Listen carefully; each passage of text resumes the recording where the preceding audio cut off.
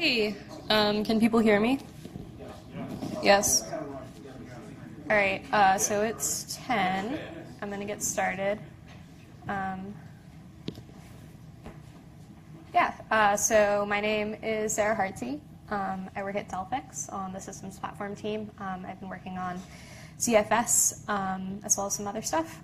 Today I'm going to talk about an optimization for ZFS, and that's my contact info if you want to reach out. Slide transitions. That's disturbing. Dan, do you know about slide transitions? Should be able to use my keyboard, right? Yeah, you should.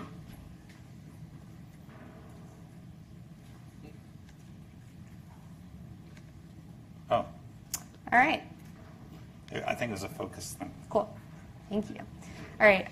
So I'm going to give a little ZFS background. It's a pretty small group, so I'm assuming that if you're here, you have like some passing familiarity with ZFS.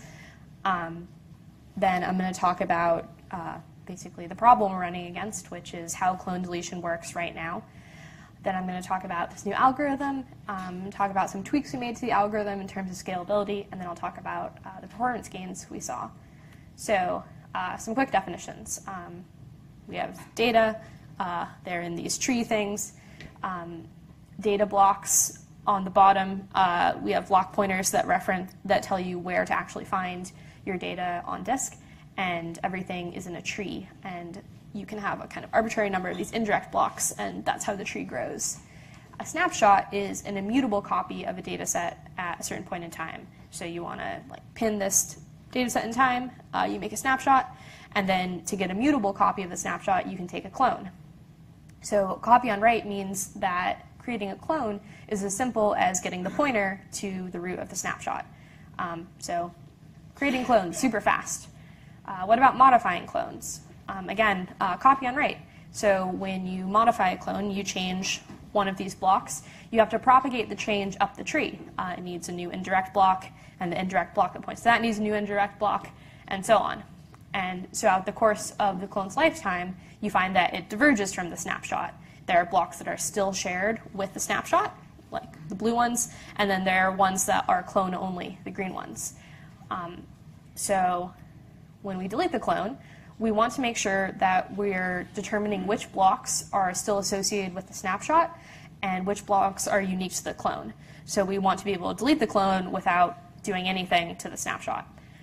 So the basic algorithm for this is to iterate over the on-disk tree and basically cut off branches of the tree based on birth time.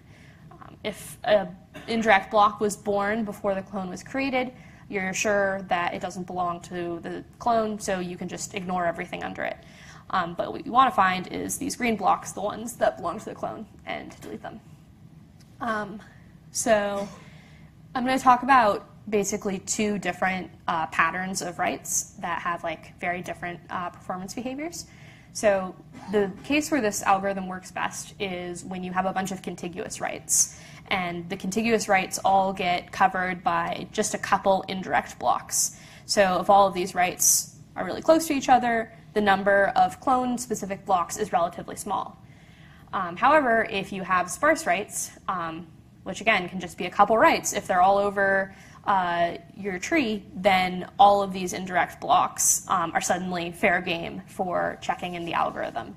So here we could cut off huge chunks of this tree. It was pretty easy to find what we needed to delete. Here we have to go and check everything, and we only end up freeing 4 blocks.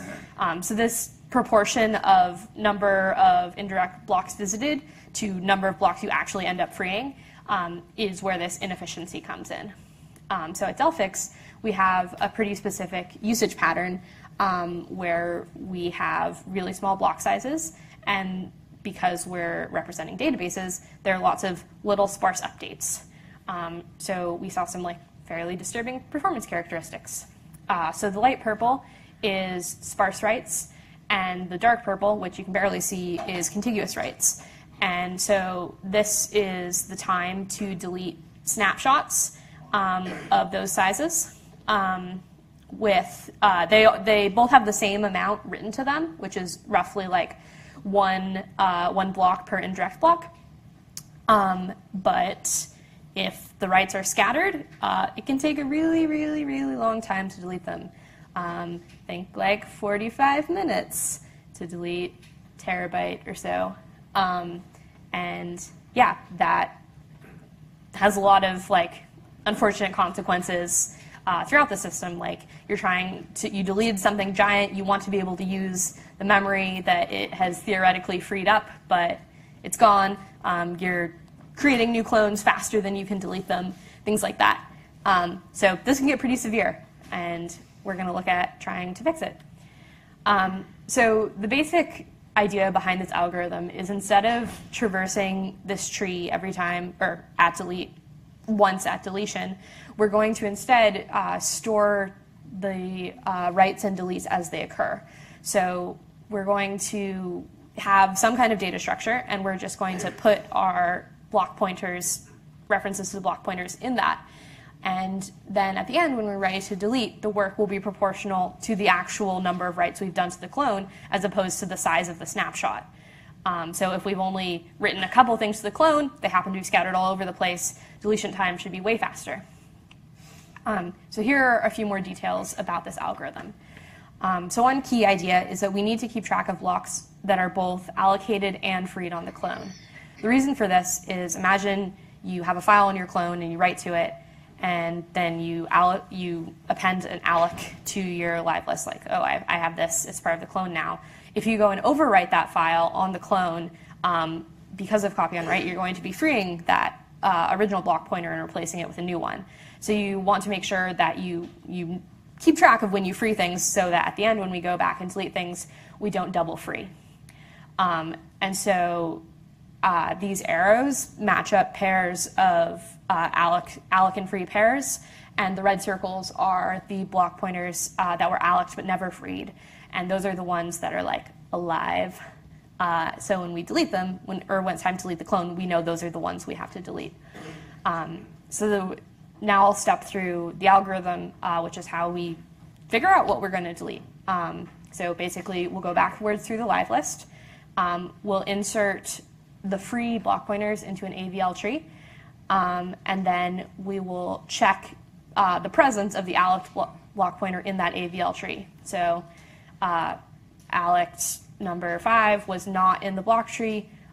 We know that if it was ever freed, the free block pointer would be like after it in the list, which is why we're going backwards.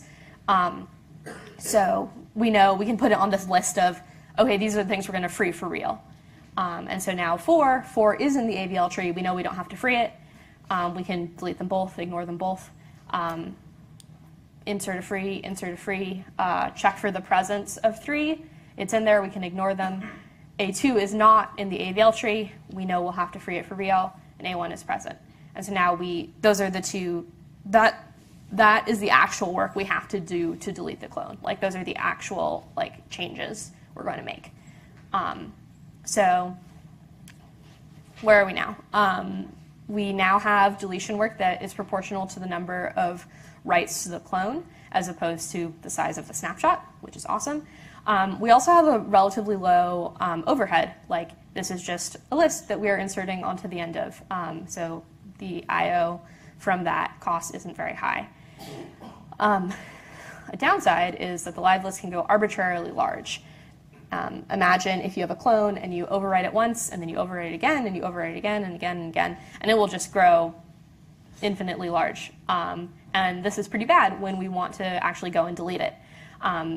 Because it can grow arbitrarily large, it would be arbitrarily costly to load it into memory. And also, ZFS has a pattern of incremental destroy for a lot of its data structures, which is basically like, instead of deleting this all at once, you kind of like space out the work. It's a little unclear how that pattern would work on a single live list, because the matching of frees and allocs, they can appear anywhere in the list relative to each other, so you can't really make any decisions about what to do unless you know the contents of the whole list. So the next improvement is, instead of one giant list, we're going to have many smaller sublists. We're going to delete them one at a time, hopefully, and the way we're going to ensure that we're able to delete them one at a time is that if an alloc has a matching free, then it should end up in the same list.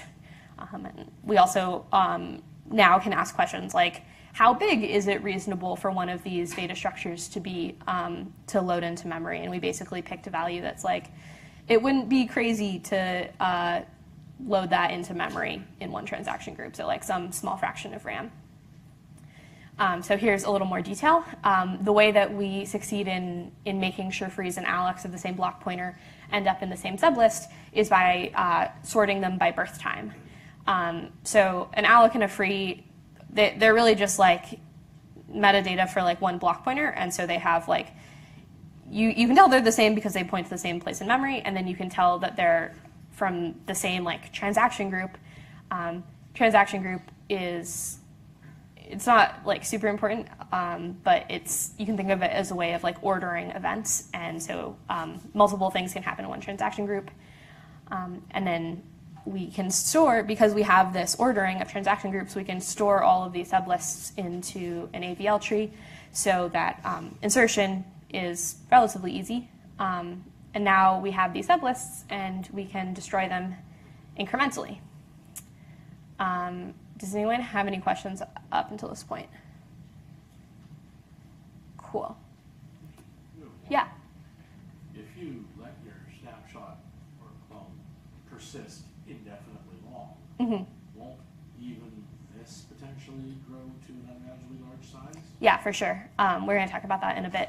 But yeah, it's still, this hasn't solved the problem of what if we just keep overwriting the clone? Cool. Yeah, so now I'm going to talk a little bit about the idea of incremental and asynchronous destroy. So sync in context blocks I/O. Like, things have to get out to disk. So if you're in syncing context, you're holding up writes. And then open context, you're not holding up I/O. Things can kind of happen all around you. We want to limit the amount of work we do per sync as not to block I/O. So as we said before, we only want to destroy one sublist because we can roughly manage its size. And then we can also separate the work that needs to go into deletion between things that have to actually happen, like actually have to propagate stuff to disk, versus things that can happen in the background. So example, changing on-disk metadata, like keeping track of the live list, whether or not it exists or not, and then actually deleting the block pointers. That all has to happen in syncing context. But the bulk of the like really costly work that we have to do is loading the sublist into memory, and that we can do anytime, basically. Like, and then we can also do the part of the algorithm where we like iterate over and find what block pointers we need to do. That can also happen whenever. So being able to kind of like separate those two parts of deletion also is like an important performance factor. Okay, cool. So we've made some improvements. We've limited how much memory is loaded at once, and we've also have a pretty reasonable deletion strategy for incremental destroy. Cons, as was mentioned, the number of sublists is still unbounded. This has two main side effects. One is just disk space. We're just like using up more space than we might want to. And the other is that the more sublists we have, the more costly insertion is. So the reason for this is that when we just had a single sublist, all the writes just could go in the end of it. We didn't really care about ordering. The alloc-free ordering of like how time works gave us all the ordering we needed. But now we need to make sure that a block pointer goes in its correct sublist. So this isn't a huge issue for the allocs because we just kind of add more sublists on demand and just stick the allocs on the end. But the frees could go to any sublist.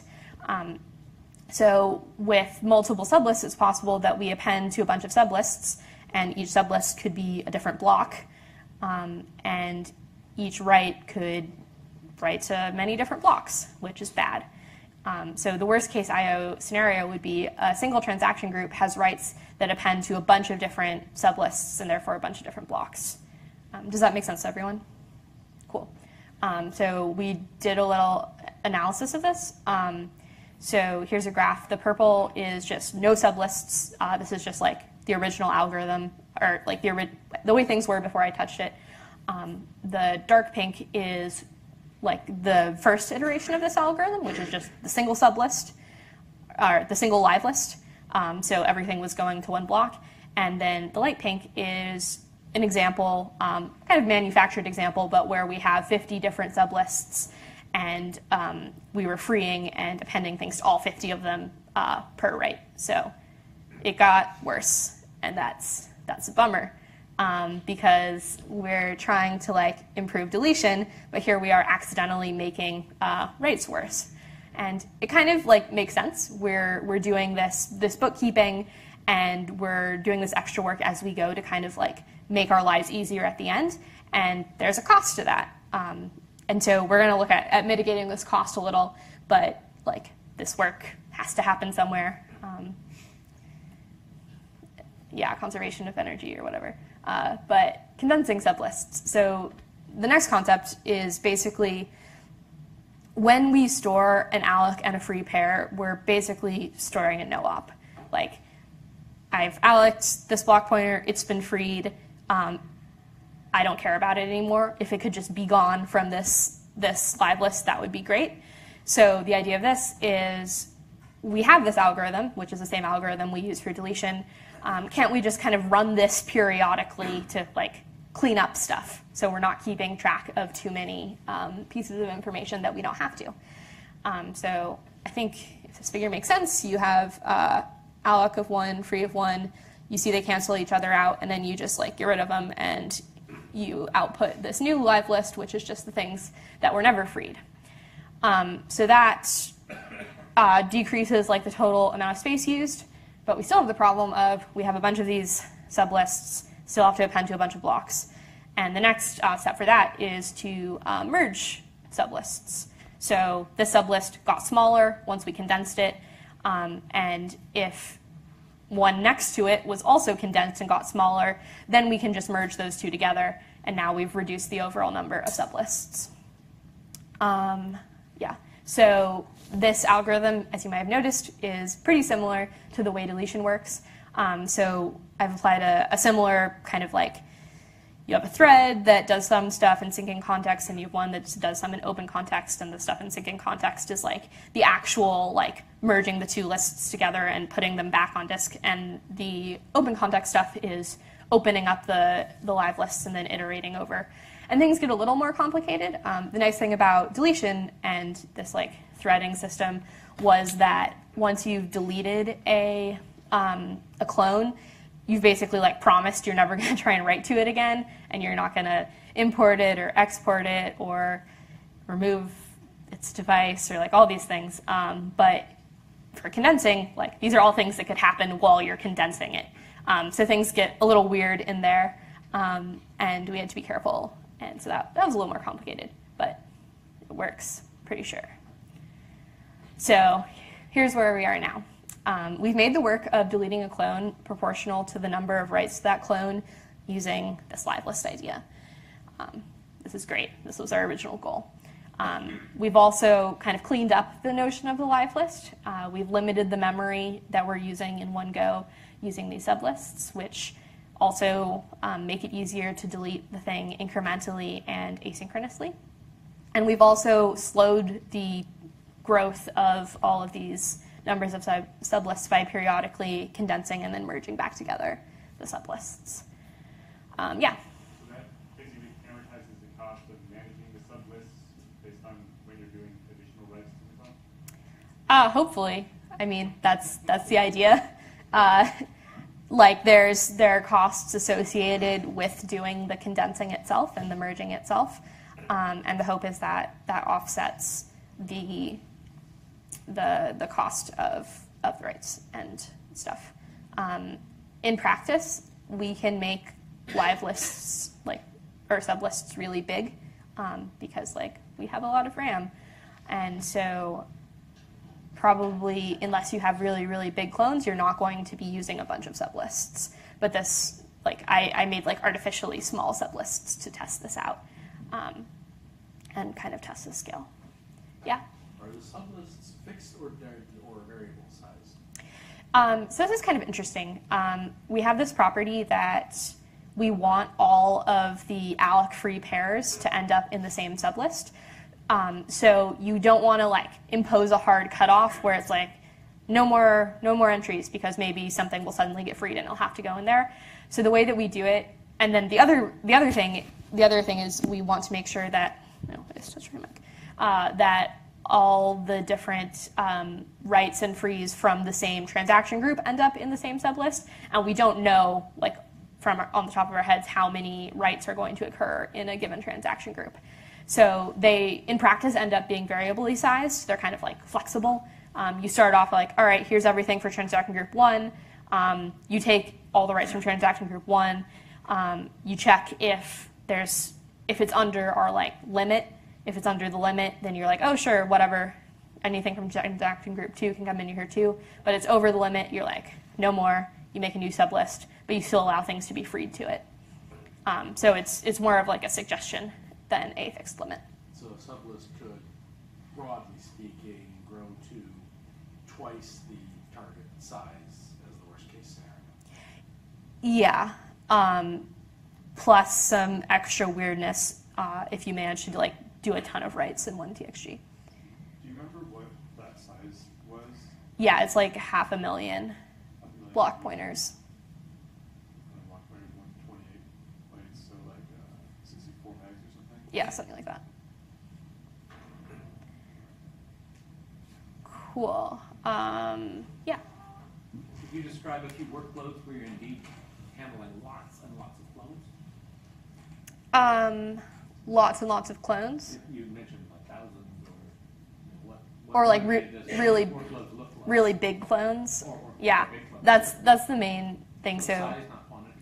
yeah, so this doesn't help you if you have a ton of clones. I mean, I guess it does because they all like cost less to destroy. But like if you make a snapshot of like something really large, then you sparsely update that. So for our example, we have like virtual databases, and they're really big, and the databases are sparsely updated because like databases.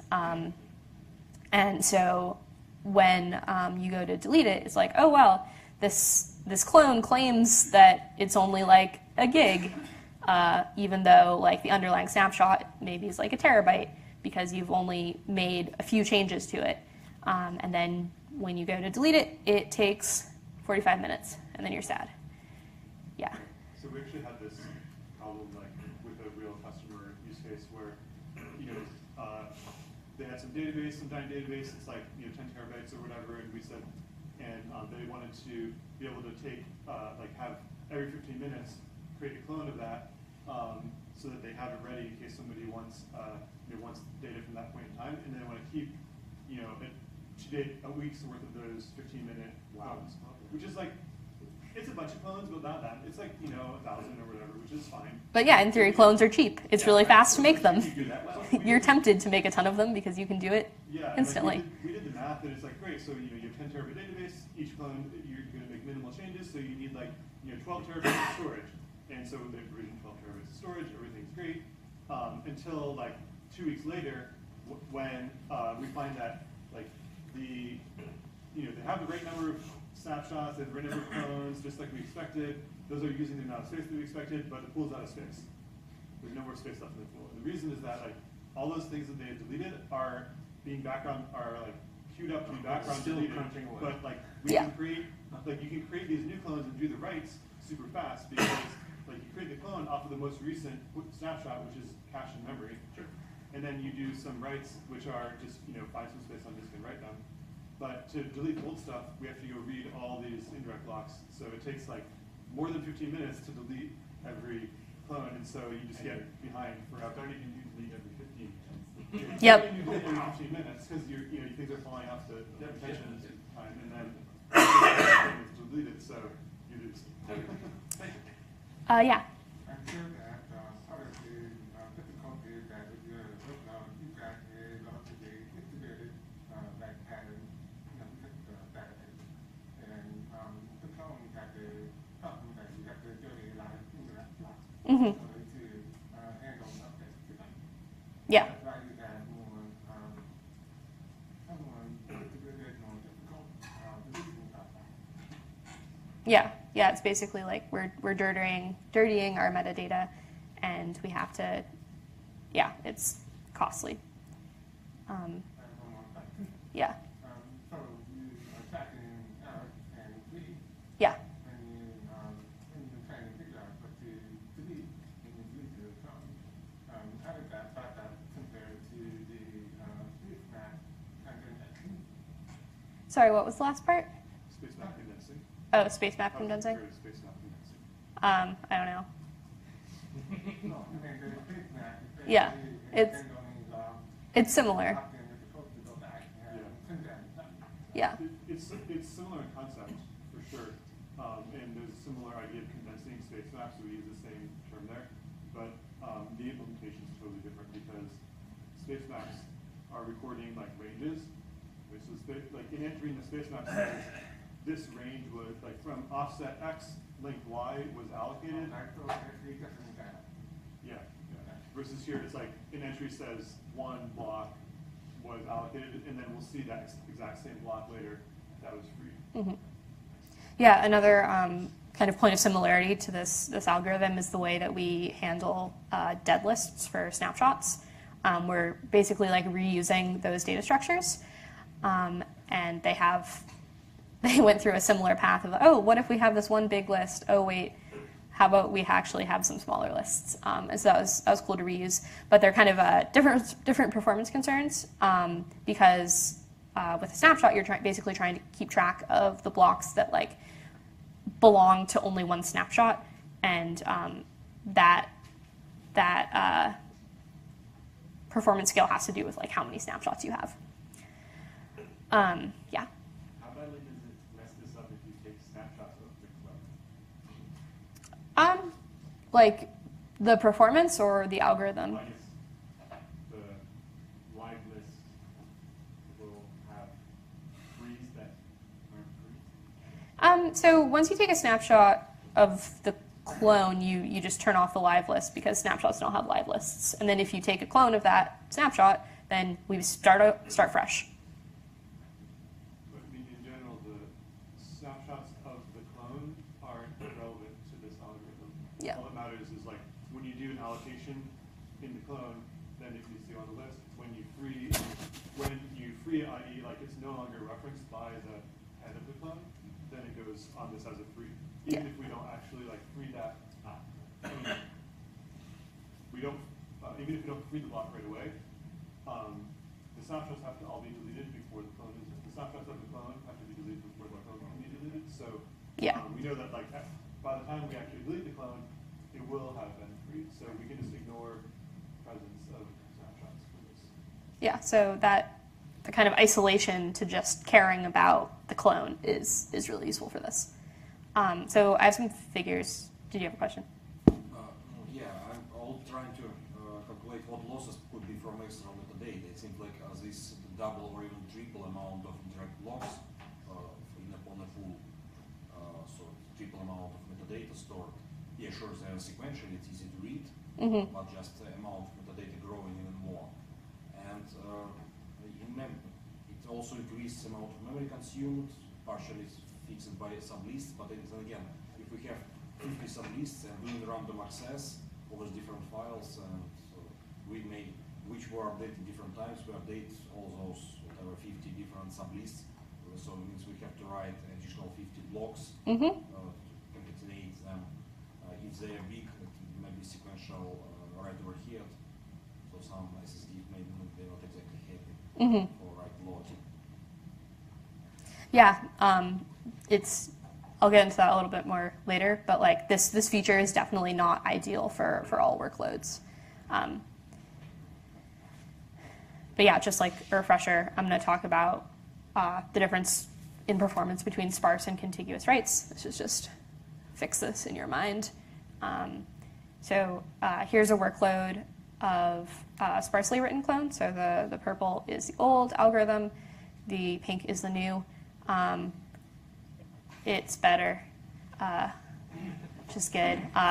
In this particular workload, so this varies a fair amount depending on things like block size. So this is a 16K block size, which is actually bigger than what we use at Delphix. We use an 8K block size typically, and the more you can kind of imagine, like the smaller your block size is, the more blocks you have, the more indirect blocks you have, and then the more amplified the effects of the scattered writes are. So like if you make this, yeah, so this works really well for small block sizes, and you can actually see in this particular workload that the performance of the old algorithm is like right there in terms of linear to the size of the snapshot, almost unnaturally so. And then here's a comparison of the performance time for deleting with the new algorithm to the size of the clone. And by clone size, I mean like clone-only space. So that was like pretty satisfying to see that, because like this was our goal. Our goal was to get deletion time for the clone to actually be proportional to the size of the clone, and that is pretty satisfying. This is some performance of contiguously written clones. So we can see that the old algorithm in this particular workload actually does a bit better. Turns out, like when you have these nice, densely written, contiguously written things, the old algorithm is actually pretty good at deleting them. But this was kind of encouraging that like we didn't incur like massive overheads with our new algorithm, and that it handled it relatively well. Yeah. How are you capturing this data? No, I'm just using. So it's a little weird because you have to account for the time that is spent like in the background, like indirectly freeing. So I'm like using FIO and then just running a delete command, and then also waiting for the freeing property to go away, and just using like system timer thing. So yeah, this kind of leads me to the point of like, yeah, sometimes we don't actually want live lists. Sometimes the performance gain like is non-existent, and we can approximate the performance gain for deletion based on the percentage of blocks shared by the clone and its origin snapshot. Basically, as this clone size like gets closer to the snapshot size, we know that the two trees have diverged sufficiently that like it doesn't actually matter. Like it's not helpful. Every read of an indirect block that we do will be sufficient, and we can just turn that off. So yeah, 0% shared means that the clone has completely diverged, and live lists are only really giving us gains for sparse writes. And once a certain percentage is overwritten, there's like mathematically is unable for the writes to be sparse anymore. So we have a threshold right now of about 75%. 75%, yeah, once 75% or less is shared, then we turn off the sublists. Cool, yeah. What's the CPU impact of this? Intuitively, it sounds like this is going to require extra CPU cycles. For deletion or for? Keeping track of the live lists in memory. Uh-huh. Is it negligible, or is it noticeable? I haven't tried to like study that precisely. I was more focused on I/O. I don't think it should be too bad. Clearly, we're not going to need another core dedicated to this, or you would have noticed that already. Yeah, I mean, I would hope so. The CPU cost is just appending to those live lists. Yeah. Determining which live lists to append, takes a log n time, where n is the number of sublists. And that's proportional to the size of the Which is clone. like typically very small. Yeah. Right? Like your example of 50 is probably like that would be crazy if you Yeah. ever had 50 in real life. So these numbers, practically speaking, are usually very, very small. For kind of For kind of casual use, where you're using like record size 128K, and you're not creating clones that are like multiple, of things that are like terabytes and terabytes, you're just not going to notice. Okay, that's fine. Yeah. When you reach the tipping point where you don't need the liveness anymore, do you just read them and not keep them, or? We just like delete the metadata. Yeah. Yeah. So on snapshot, or sorry, on clone deletion, then you check to see whether or not there's a live list for it. Delete it that way. Otherwise, fall back to the original. Yep. This is your solution to the long-lived clones in the list of grow. Yeah. Yeah. So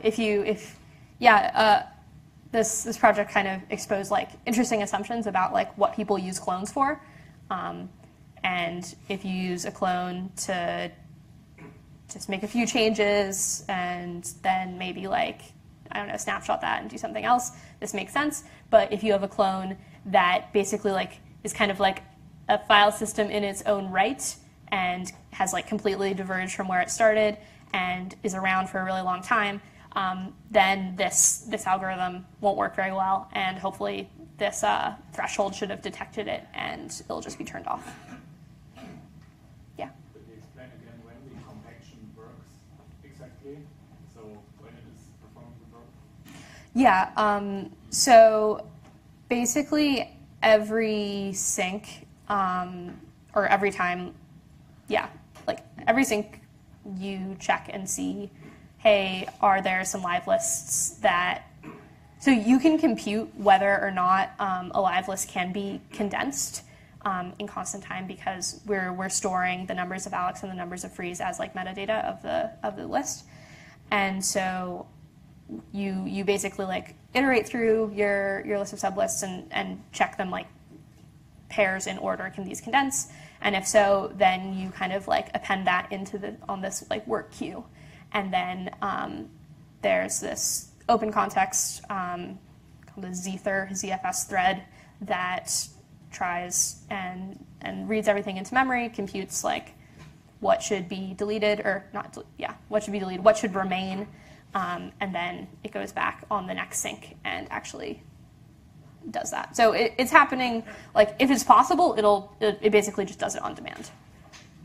When you're comparing those two sublists and seeing if they can be condensed, how do you determine like if that pair of sublists should be condensed into one?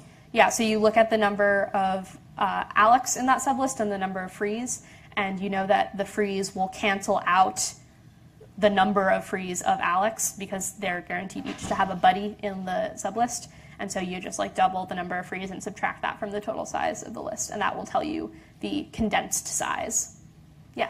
Are you always only merging adjacent sublists? Yes. Okay, so, and is there some cap of, like, does this algorithm work recursively? So if you have condensed merged two sublists into one, will it again check whether they are neighboring sublists? Do you have any cap on this algorithm, or is it just, nope, even if it would condense all sublists, it would only be less than a quarter of a second? Yeah, I mean, it only does like one merge per sync. One merge per sync. Yeah. But like it can arbitrarily condense them all down just to one eventually. But similar to delete, we want to make sure that we're only really dealing with one or two sublists per sync. So yeah, this has been working well for us. It's been in use at Delphix for a couple months now. We're upstreaming it to OpenZFS and probably porting it over to ZFS on Linux in the near future. So I'll be looking for reviewers, if anyone's interested. Just want to quickly shout out Sara, who was an intern at Delphix and did some of the preliminary work on this project. Matt for all his mentorship, and then also Sara, one of my coworkers, for helping me practice this presentation like 9 times. So yeah, thanks.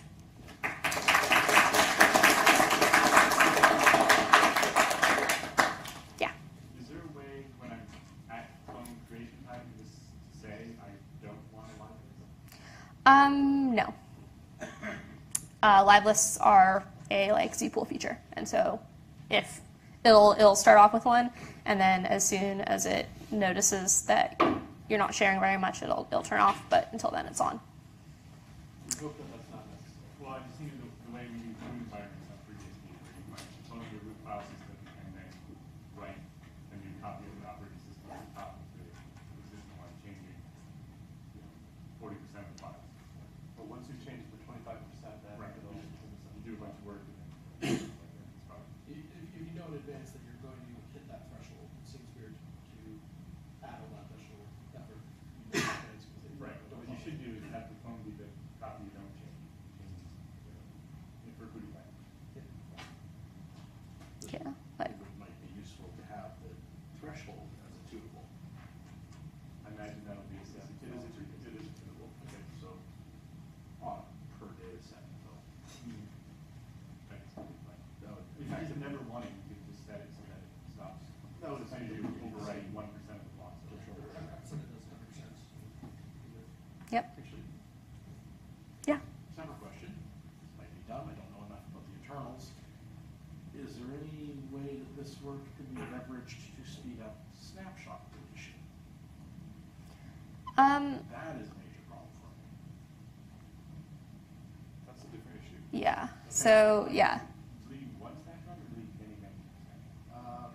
Typically, my problem is deleting like the oldest snapshot on something where somebody's gone and done something stupid, and I've got 150 cascading snapshots for one large data set, and I need to start deleting them from the oldest forward, and yeah, existing systems that takes ridiculous time. So the ZFS destroy command doesn't return very quickly, or it's just before you increase it?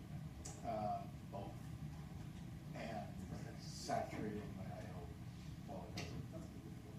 Yeah, that's Very very unusual. unusual. My script deletes the oldest snapshot every 15 minutes. Yeah, you have to dig into what's going on. Like, if it was for many snapshots, the channel program might. Or just like ZFS destroy the list of all 3 snapshots. Yeah. Do you know how to delete range of snapshots? The percent? I never needed to. That is interesting, but I haven't actually needed to. Yeah, so when you destroy a snapshot, you say, instead of destroy data set at snapshot, Yep. but you put the percent sign in the second snapshot, it deletes the range inclusive. So everything is best left. So that's a neat feature, but I don't know. You should have told me that like 2 minutes ago. It's in the book. It's in the end page too. I have the book, damn it. Yeah. So the indirect blocks are handled the same, or are handled differently, or like basically they just use the old algorithm regardless when they're being updated? Yeah. They're like metadata, so they have a kind of different deletion path. You can iterate over all the change Yeah. blocks and delete them normally, but then you just don't have to cascade down to the data blocks. No.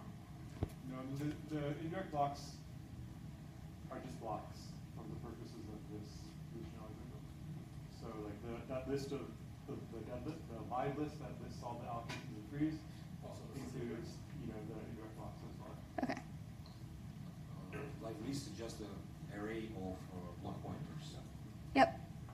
I mean, Then condensing means you have to rewrite all the list back. Mhm. If it's done on every transaction commit, you have to remove just one pair, and you have to write all whatever some megabytes at. Yeah. yep. Probably some threshold will be set where it makes sense to not rewrite all the megabytes to delete just one pair of pointers. Yeah. So right now, the threshold is if you make it small enough that it would be able. It's like if it's less than half of its size, so that it would be able to merge with another one. So it doesn't delete, just separates unless it will be merged. Yeah, exactly. Unless it's small enough that it could potentially be merged with another of the same size. Cool. Other questions? All right, awesome. Feel free to come ask me questions in person if you want. Otherwise, thank you for coming.